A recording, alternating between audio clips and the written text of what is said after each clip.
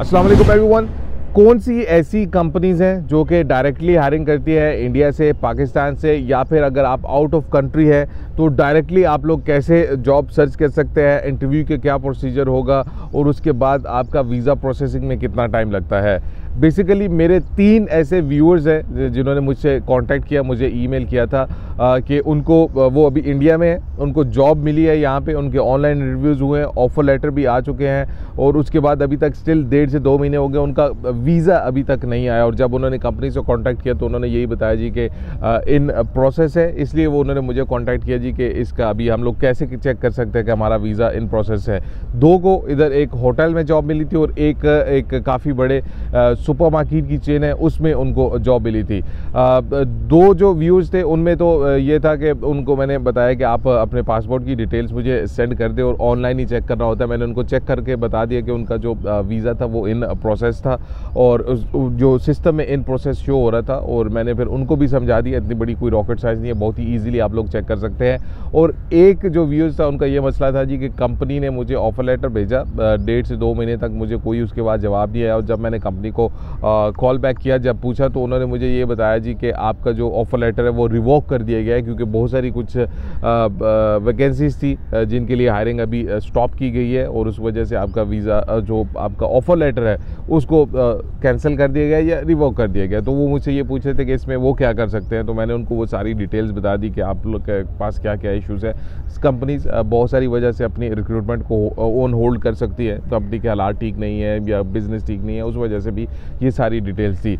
ये वीडियो बनाने का मकसद ये है कि बहुत सारे मेरे व्यूअर्स अभी भी मुझे यही मैसेजेस कर रहे होते हैं जी कि हम लोग कैसे डायरेक्टली इंटरव्यूज़ दे सकते हैं, अगर ऑनलाइन इंटरव्यूज़ है तो कैसे दे सकते हैं और किन पोजीशंस के लिए अप्लाई कर सकते हैं, कितने % चांसेस है कि अगर हम लोग यहाँ पे नहीं है तो हम लोगों को जॉब मिल सकती है। बिकॉज बहुत सारे लोग ऐसे भी होते हैं जो कि विजिट वीज़ा को अफोर्ड नहीं कर सकते हैं, वो उनके पास क्वालिफिकेशन होती है, सारा कुछ होता है, लेकिन वो विजिट वीज़ा के ऊपर आके यहाँ पे उसका सारी जितने भी एक्सपेंसेस होते हैं वो अफोर्ड नहीं कर सकते हैं।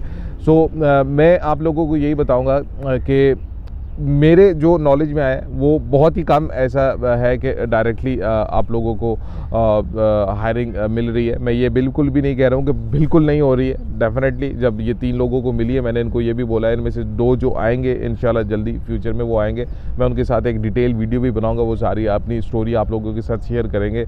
और उन्होंने भी यही प्रॉमिस किया है मेरे साथ। मिल रही है, लेकिन अगर आप कंपेयर करते हैं तो बहुत कम है, चांसेस आपके बहुत कम है। अगर आप आउट ऑफ 10 मुझे बोलेंगे कितने चांसेस है, तो मैं आपको बोलूँगा कि 1 ही या 2 मैक्सिमम चांसेस होंगे। उसमें भी ये है कि अगर आपका कोई रेफरेंस है, यहाँ पे उस कंपनी में काम कर रहा है, आप के कोई जानने वाले हैं या आपका कोई अच्छा रिलेशन है उस कंपनी में और कंपनी आपको जानती है, तो आपका डायरेक्टली वीज़ा आ सकता है। उसमें कोई इतनी बड़ी रॉकेट साइंस नहीं है।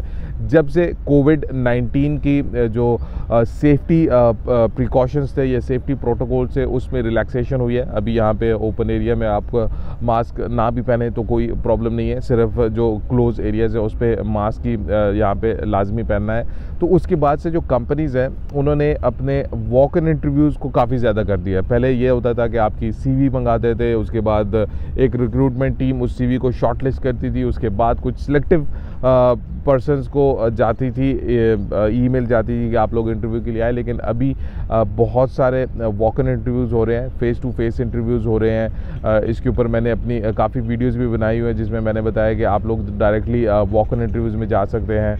वॉक इन इंटरव्यूज़ में जाने का फ़ायदा ये होता है कि मेरे बहुत सारे व्यूज़ हैं जिनको through walk in interview job मिली है, उसमें ये फ़ायदा होता है कि फ़ेस टू फेस आप लोगों की बात हो जाती है और जितने भी कंपनी के लिए भी इजी हो जाता है और जो कैंडिडेट होता है उसको भी ऑलमोस्ट वो इंटरव्यू में ही बता देते हैं जी कि आप नेक्स्ट इंटरव्यू के लिए या फाइनल राउंड के लिए आ रहे हैं या नहीं आ रहे।